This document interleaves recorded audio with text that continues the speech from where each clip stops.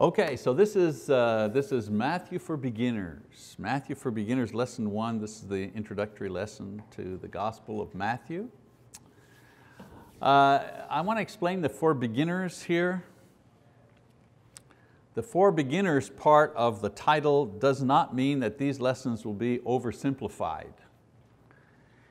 It means that I'm going to teach about Matthew's Gospel with the notion that you haven't studied the Gospel of Matthew at all or in a while. I know I've taught some things about Matthew, but the parables in Matthew and other type of materials, the kingdom, idea of the kingdom in Matthew. But this is going to be a real study of the Gospel of Matthew itself as Matthew has written it. So rather than being oversimplified, think complete. This will be a complete study. And in our study, we're going to take time to examine the social, the historical settings that existed when the gospel was produced, because Matthew, obviously a man of his time, influenced by his times, even though he was inspired, God uses the individual as that individual is to write what he wants to write. We're also going to take a look at the author himself and how the book came to be included in the official New Testament canon. And that'll give us an opportunity to study how did books make their way into the New Testament canon? Why were some chosen and others rejected? Be a good opportunity to do that. And I'll also show you how the book is divided and review some of the reasons why it was written and how it was used in the early church. This book was used in a particular way in the early church. Now we're not going to have time to read everything in class, but I'm going to give you reading assignments each week. I mean, they're not going to be very long, but you'll be able to read ahead, as Carrie mentioned. Read ahead a couple of chapters so that we won't have to read all of the chapters in class. All right, let's take a look at the historical background of Matthew's writing.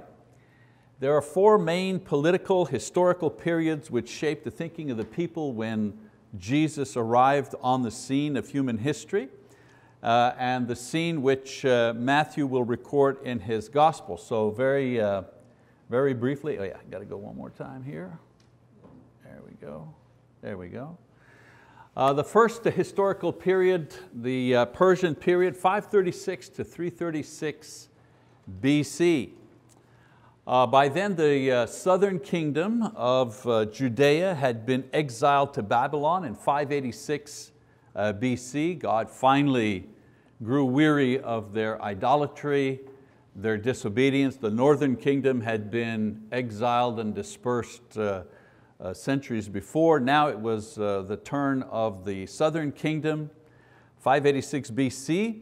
And while they're in Babylon in exile, Babylon itself fell, their kingdom fell to the Persians in 539 BC. So very interesting, the Jews were captive under 2 world powers here. First the Babylonians and then the Persians that took over from the Babylonians who kept them in captivity. Another interesting thing that took place while they were in captivity is that synagogue worship began not in Judea, but actually began while they were in captivity. Before, the Jews went to the temple to offer sacrifice, to pray, and so on and so forth. No need. But when they were in exile in Babylon, the temple had been destroyed, the city was in ruins, they couldn't worship in the temple, there was no temple, and they themselves were captives in a foreign land, and so they began, quote, house churches. They began house churches, they began synagogues, places for prayer. And the synagogue idea and the synagogue movement began while they were in Babylonian captivity, and it was kept up when they finally returned, when they were returned back from exile. So historically, eventually a small remnant returned to rebuild the city and the temple in and around 520 BC, and others followed to resettle the land over the next century. So it wasn't they were in exile and then all of a sudden they all came back. It was they were in exile and a few came back, and then another group came back, and then another group came back. They came back sporadically over the next century. And not all of them came back. Many of them stayed in Babylon because they were there for generations, and they had businesses, they had farms, they had, it was home. And so they didn't all come back to Jerusalem. So when we read the books of Ezra and Nehemiah and Malachi, those writers write about that period of restoration from Babylonian captivity. The final book of the Old Testament is the book of Malachi, and it was written at about this particular time. After Malachi, we have what's called the intertestamentary period that lasts for about 400 years, where there is no inspired books that are produced, but a lot of historical and diverse religious styles are produced. So it's not that nothing was written, it was that there were no prophets, there were no inspired books written from the period of Malachi to John the Baptist, which is about 400 years. However, there was a lot of material that was produced. And it's important to kind of look at these because they influenced the thinking of the Jews in the first century, or in the time when Jesus arrived. So let's take a look at those. So diverse, non-inspired writings. There are, first of all, the historical books which record the social and political movements of the Jewish people at that time. For example, there's Josephus, who was a contemporary of Jesus. He was a Pharisee and a historian by training, and he records the history of the Jewish people during that time. And he writes about Jesus, this Nazarene who was executed as an insurrectionist, totally rejecting the idea that Jesus is the Son of God or anything like that. He's just writing objectively what's going on politically and socially during that time. And his writings are available to us today. I have a copy of Josephus, or part of Josephus's writings. He's the one that writes about James, for example. That's how we know that James, the brother of Jesus, the one who wrote the epistle, was killed. He was thrown from the top of the wall around Jerusalem. He was thrown down into the rocks, and apparently, according to his record, James didn't die right away, so the Jews went down and they stoned him to make sure that he died, a very terrible death. But that's not recorded in the Bible. You only know that if you read Josephus, for example. Also the writing of the Maccabees, the first and second Maccabees, the history of the Jewish uprising during that period of time, and I'll talk about that a little later. So there were the historical books that were written during that intertestamentary, some people say intertestamental, either way is okay. Other material are commentaries.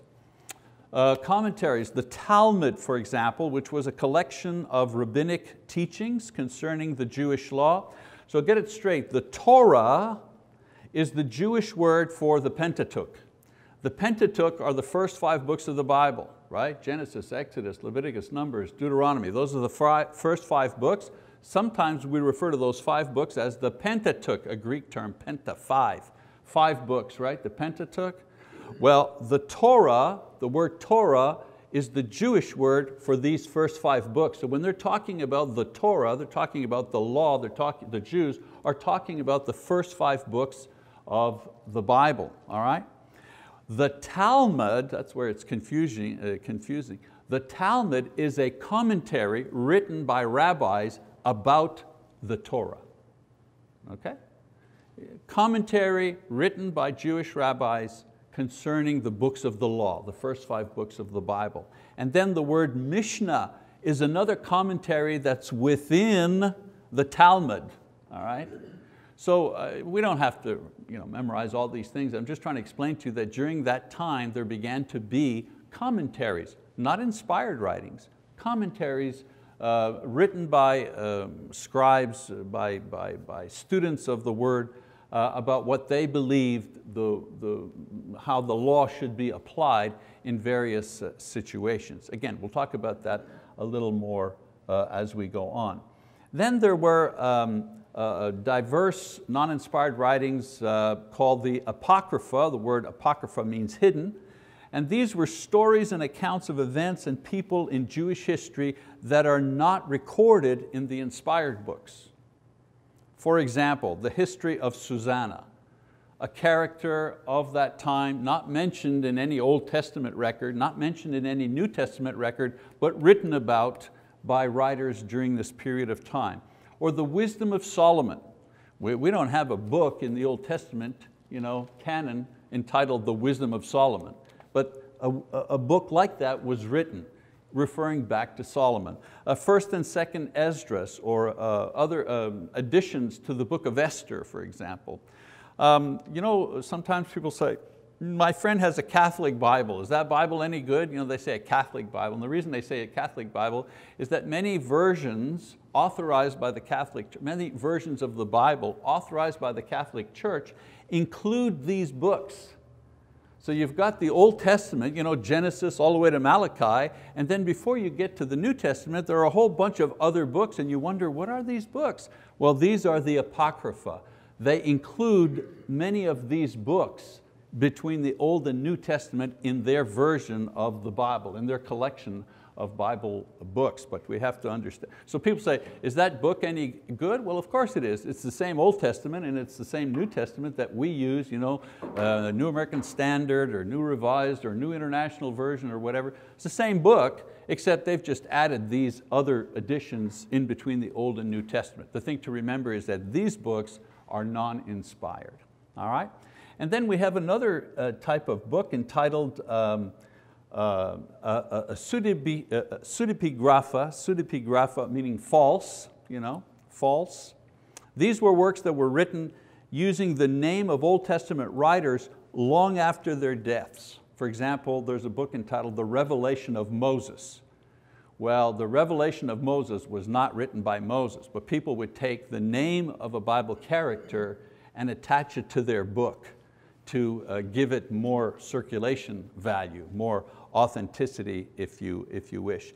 And usually these books here in the pseudepigrapha were written in the apocalyptic style. If you were in other classes like Daniel Revelation, you know that the apocalyptic style, okay, is a style of writing, is a literary style that uses a lot of metaphors, a lot of fantastic language. The moon was filled with blood, the stars fell, so on and so forth, that we see in Daniel, for example, in the book of Revelation. That's apocalyptic type literature. Well, these books here in the pseudepigrapha, many of them are written in this particular style. So these writings between 400 BC and the arrival of Christ, the thing I'm trying to get across here is that they influenced the thinking of the people, and much of Jesus' teaching was done to counteract the false ideas that people had drawn from this type of literature here. That's the point I'm trying to get across, okay? The Talmud, for example, that commentary on the Torah, the commentary on the first 5 books of the Bible that had been written by Jewish scribes. The Talmud, with the many restrictions about the Sabbath that were not found in the actual Bible itself, but were imposed on the people.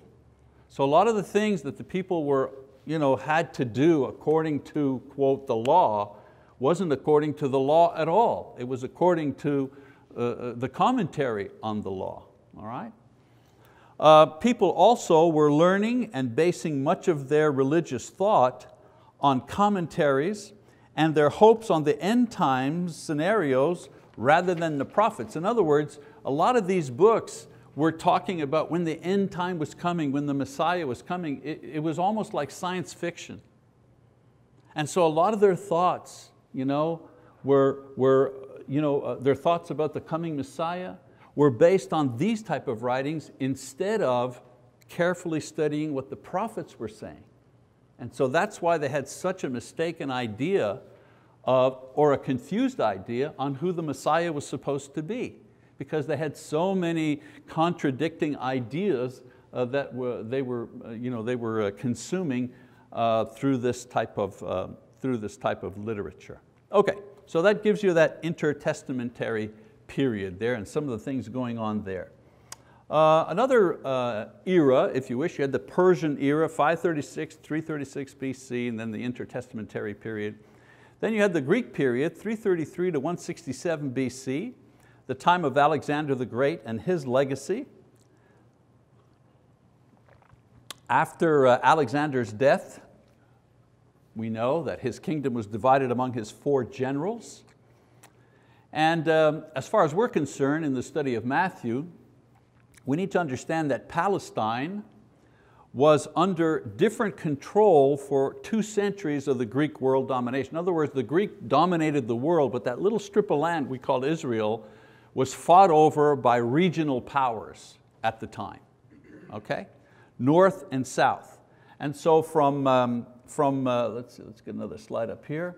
From 320 to 198, Egypt controlled Palestine or Israel, okay?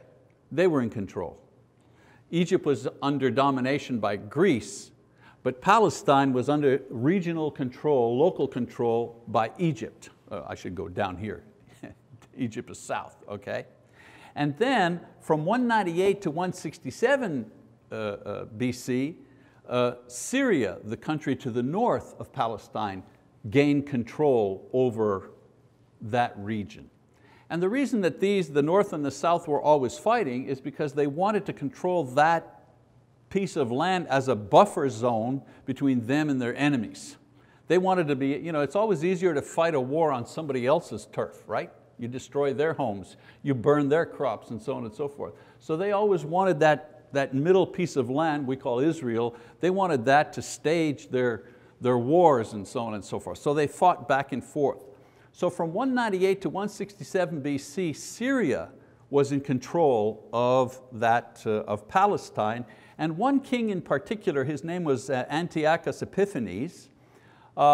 He was really trying to destroy and demoralize the Jewish people. And what he did is he closed the temple. He closed the temple, and then he went in and he sacrificed a pig on the altar, knowing Jewish religious custom and so on and so forth, knew that that would desecrate the temple and the area and so on and so forth. And then he forbade circumcision. You weren't allowed to circumcise children. In other words, he was trying to completely destroy not just the people economically, but he was trying to destroy them psychologically by destroying their religion. So it was a time of great depression and great trouble for the people of Judah at that time. Another thing that was interesting is, in a larger sense, the Greeks controlled, it was their time of domination, and it wasn't just a military domination, but it was also a cultural domination.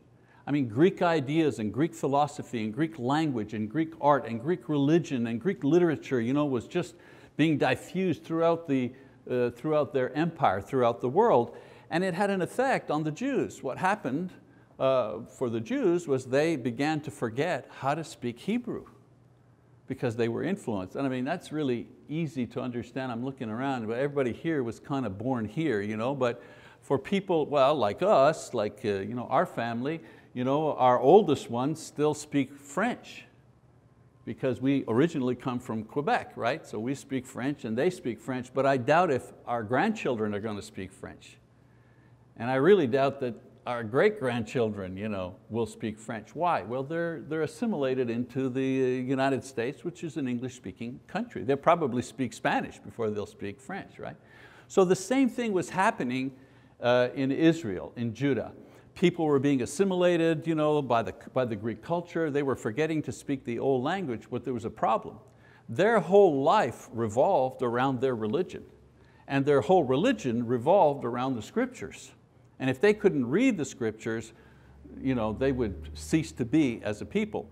And so what they did is they created a Greek version of the Old Testament. A Greek version of the Old Testament that we call the Septuagint.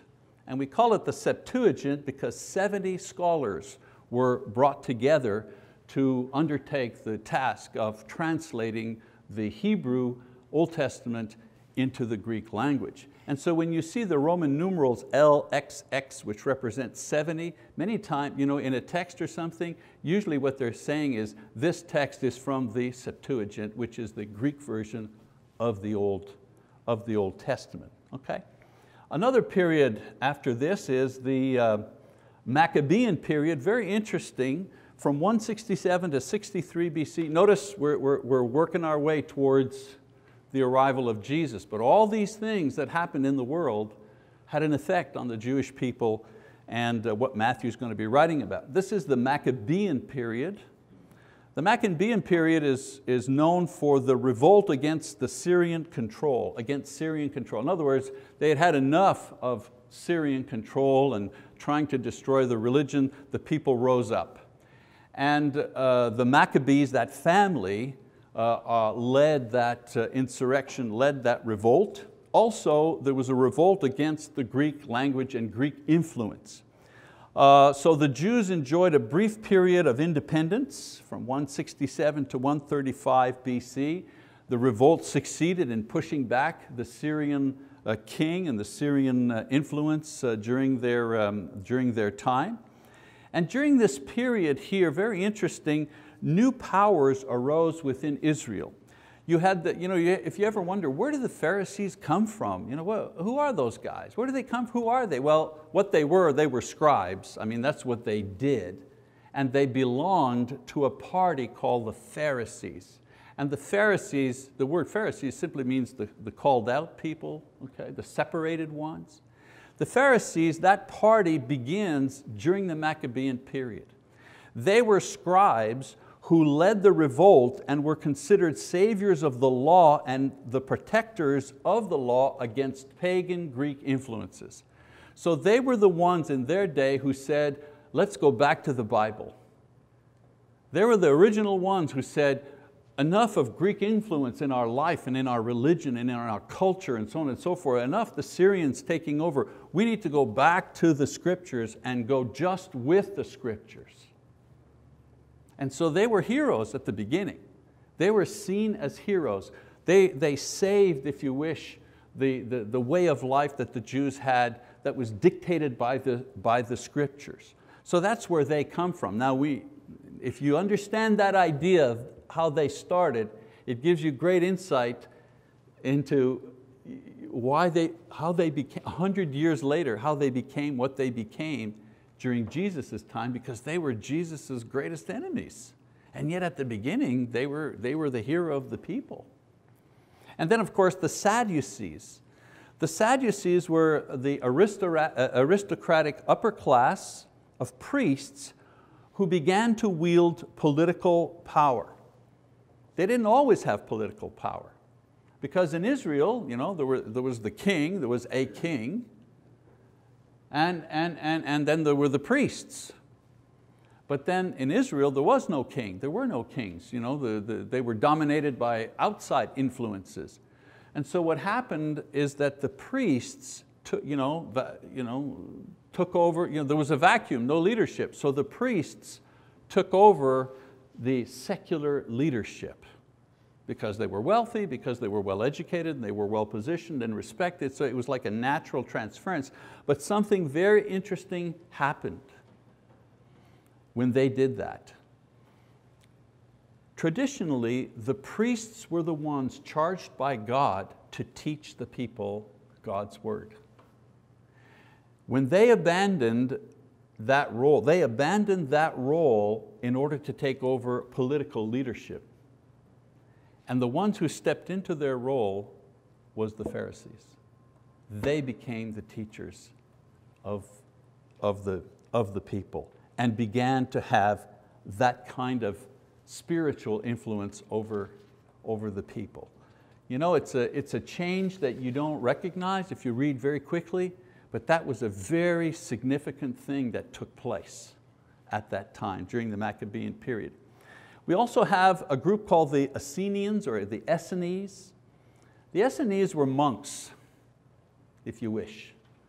They were desert dwellers, and they saw Jerusalem as a place of corruption. The priests were corrupt, the Pharisees were corrupt, the Greek influence, they wanted to just escape all of it, if you wish. And so they lived in a commune. They lived in a community like monks. And what they did was they recorded copies of the Old Testament Hebrew, not Greek, but the Old Testament Hebrew and Aramaic writings, and they sealed them in protective earthen jars, and they hid those jars in caves near the Dead Sea. And the reason they did that is that they were afraid that there would be some sort of cataclysmic military thing that would happen where either the north or the south or the Greeks or somebody would come in and destroy Jerusalem again and destroy the temple and destroy the scriptures. And so they wanted to protect the scriptures. So they were very careful in copying them. They were scribes, and so they copied the scriptures, hid them in caves, hoping to guarantee that the scriptures would live on for another generation. Well, we know what happens, right? In 1947, a shepherd boy taking care of his sheep. You have to understand, if you go to that area near the Dead Sea and you look at the mountains, there are thousands of caves. We're not talking about huge caves. We're enough where a person could crawl in with 3 or 4 sheep or something. There are thousands of those things all over, dotting the countryside. So a boy in 1947 goes into one of those caves and stumbles across a jar that's broken. He opens it up, and there's a scroll inside. He gets it, he brings it to Jerusalem or the city. I forget if it was Egypt, Cairo, Egypt, Jerusalem, anyway. So he brings it to a merchant, and lo and behold, the Dead Sea Scrolls.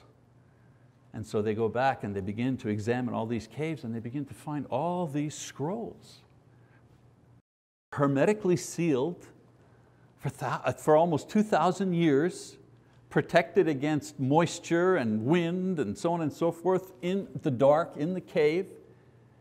And if you see them, I've seen them. When I was in Israel, I was at the museum. They have the Dead Sea Scrolls, and you see them like they're behind climate control glass cases, and you see the entire scroll. Yeah, I can't read it, it's in Hebrew obviously, but you see this is the original thing. What's amazing is one of the scrolls, Isaiah, right? You take out your New American Standard or whatever, and you flip over to Isaiah, and if you could read the same language, it's exactly the same thing. One of the strongest arguments for the continuity of Scripture. And so that was the Essenians, that was their contribution to that time.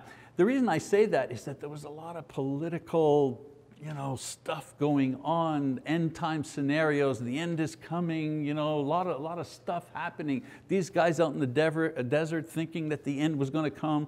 They were writing the scriptures, trying to protect them, all the political turmoil going on in the city. And then of course you had the zealots. They were political activists and anarchists who wanted to continue the revolution. The Maccabean revolution, we have to stay in a perpetual state of revolution. Barabbas, the one that they released instead of Jesus, he was part of this group. And Simon, one of the apostles, was part of this group. And then you have the Herodians. The Herodians were a political party who were sympathetic to Herod, and some thought that he was the Messiah. Among the Herodians, they thought he was the Savior. And you know what? In those days, I could see them believing a thing like that because Herod was responsible for rebuilding the temple, bringing back its splendor. He was a king, he was bringing back the temple, so on and so forth. I could see some saying, yeah, this is the guy, he's going to bring us back to greatness. So Israel was a hotbed of political activity. It was nurtured on writings during the intertestamentary period that speculated about the fantastic arrival of the Messiah. It was almost like science fiction. There was great expectancy. They were like a bomb, ready to go, ready to blow up. And into this, Jesus enters. Okay, so now we get to the period of the time when Jesus comes, the Roman period, 63 to the New Testament period. Now the Romans, they simply destroyed Syria completely and they dominated Palestine. They established governors over Palestine. They sold the rights to collect taxes to individuals in the country. This is what they did in all countries. It wasn't anything new in Palestine, that's what they did. It was a lot easier. And of course, the men who collected the tax, who purchased the license to collect the tax, they were called publicans, right? And guess who was one of those guys? Well, Matthew. Matthew was a publican. Herod, of course, was called the king of the Jews. He was a Roman appointed governor, actually. He was a political ruler called a king. Then you had Pontius Pilate. He was the military governor who supplied a Roman guarantee, or excuse me, a guarantee of force, in other words, to collect the taxes and to put down rebellion. So there will be peace if you pay your taxes and if you do not rebel. If you don't pay your taxes and you give us trouble, then we wipe you out. This was the deal. Okay? There was no negotiating this deal, and they kept a garrison of soldiers there just to make sure that the people understood what the deal was. All right, now we need to talk about the calendar. The calendar, you know, BC, AD, before Christ, the year of our Lord, okay? During the time of Jesus, the time at that time was calculated according to the Roman calendar. So the time was calculated according to the Roman calendar, the feasts were celebrated according to the Jewish calendar, but the years were according to the Roman calendar, okay? The Roman calendar calculated the year by referring to the founding of the city of Rome as year number 1. And so when Jesus arrived, if you wish, it was year 753. It was 753 years after the founding of Rome. That was when Jesus was born, according to the Roman calendar. If you lived then, and you know, Jesus is in the manger, you know, and so on and so forth, and you turned to your buddy and said, well, what year is this? You know, he'd say, oh, it's 753, according to Roman calendar, all right? After Christianity became the religion of the Roman world, the Emperor Justinian requested that a new dating system be established using the birth of Jesus as year number 1. Thinking, well, wait a minute, we are the Holy Roman Empire, we are a Christian empire, why should the calendar reflect, you know, the beginning of Rome, pagan Rome?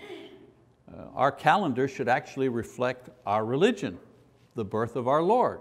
So let's make the year of our Lord year number 1, and then we'll count forward, okay?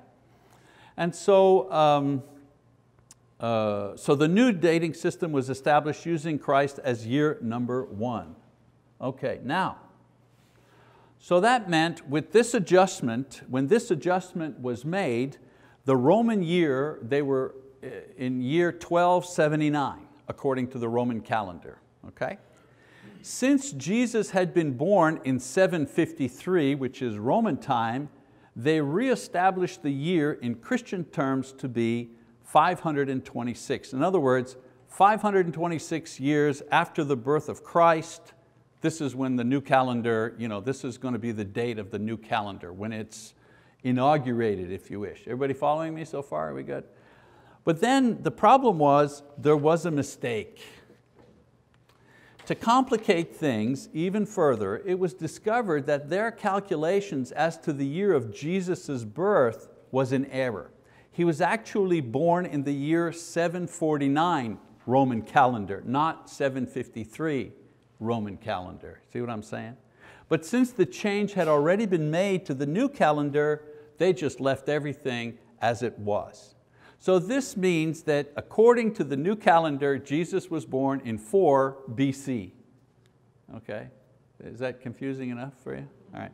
So that's why, you know, you read secular books sometimes and they say, you know, Jesus Christ of Nazareth born 4 BC, and you're going, how can Jesus be born 4 years before Christ? You know, this is the reason why this was done. So the Romans, of course, getting back to Rome, the Romans, of course, were cruel, they were ruthless rulers. But during their dominance, they provided important elements which actually supported the spreading of the gospel. For example, the Pax Romana. Between years 14 BC and 93 AD, there was 100 years of world peace. Now you say to yourself, it's no big deal. How many wars have we had in the last 100 years?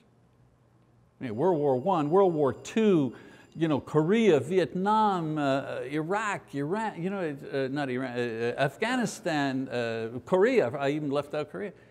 That's just wars that the United States has been involved in, not to mention wars between India and Pakistan. There's wars everywhere, all the time, never ends, right? But from 14 BC to 93 AD, there were no wars. It was a period of relative peace, guaranteed by the might of the Roman army and the Roman Empire. Well, what did that mean? One of the things it meant was that there was freedom of movement. It means that the apostles, given the gospel to go preach to all the world, had freedom of movement throughout the Roman Empire, which they would not have had there been wars and civil strife and so on and so forth. So that's one of the things. Another thing that the Romans did, they had an excellent road system designed to move troops, that's why it was originally designed, to move troops from one place to another. If there's some problems in the southern kingdom, in the east or west or whatever, they could move troops very, very quickly to put down anything. What's interesting is after World War II, when Mr. Eisenhower, President Eisenhower, started this tremendous road building process here in the United States. If you read the history, everyone says, yeah, and those roads, it started motels, hotels, gas stations. It was great for the economy, but that was only the secondary reason for building roads across the United States. The primary reason that they were built were for defense purposes. This was a big country. The country had just gone through a war. They wanted to make sure that they could move armies around on in our country easily in order to defend it. And so during the time of the Romans, of course, it provided excellent traveling. Also, a third thing is that they, during the Roman Empire, they maintained communication and a literary system on a universal plane. In other words, the Greek language was universal as the language of good literature and communication between cultures. All right? Literature and culture still used the Greek language, even though it was the Romans. The Romans, however, used Latin as the language of the law, of Roman law. So we know that the New Testament was written in Greek, and it was easily spread on a well-maintained road system by a Roman citizen and a Christian missionary called Saul and Paul. So a little background about the eras. All right, a little bit more here, we're almost done. Show you a little map. You've probably got this map in your Bible. Key locations in Jesus' ministry. For example, Jerusalem is here, and you've got the Sea of Galilee where Jesus lived, Capernaum up here in the north. This was the travel route back and forth along the Jordan River, the Dead Sea over here. This is where the caves were. And so they traveled back and forth, not a very big strip of land, maybe 110 miles from south to north, not a lot, 40 miles maybe, 40, 50 miles across, very, very small. But they did it on foot. They walked everywhere they went. Some social situations taking place at that time. People were poor. Judea was poorer than Galilee, actually. The religion was the center of life. It provided the anticipation of freedom mixed with politics. It was an agricultural society at that time. Jerusalem had perhaps 250,000 people, which was extremely large for a city at that time, not just in the city, but around Jerusalem. There was a high literacy rate at that time because Jewish children were taught to read because they had to read the law. And where did they learn to read? In the synagogues. Every city had a synagogue. Capernaum, where Jesus was born, where Jesus lived as an adult, Every city had one synagogue. Well, they've discovered where the synagogue is in Capernaum. The archaeologists have, and they have a dig there, and I've been there, I've walked in. Now they said the walls are gone, but the entranceways are still there, like the base wall is still there and the floor is still there, and it's amazing. You can walk through. This is the door that they went through. This is the door that Jesus went through because he, as was his custom, at the synagogue. So it's really, really amazing, amazing experience. And there were class divisions in that society. The aristocracy, as I say, were the priests, and the priests only believed in the Pentateuch.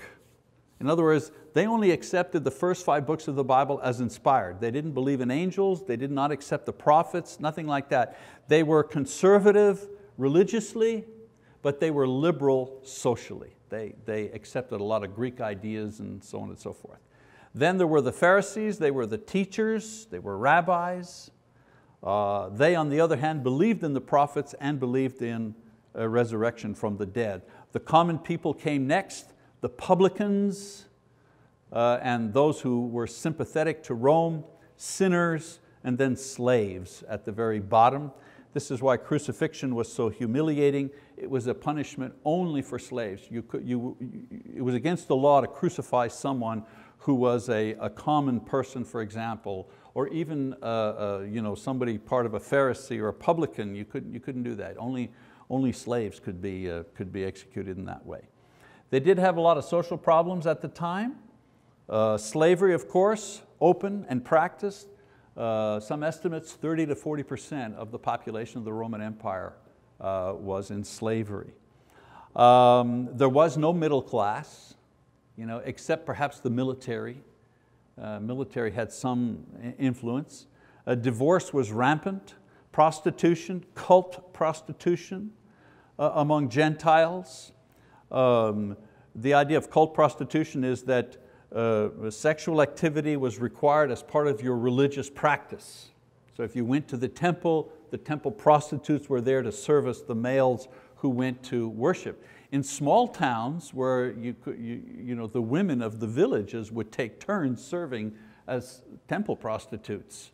So we're not thinking of prostitutes trolling down Main Street now. They were prostitutes, but in the service of their religion at the time.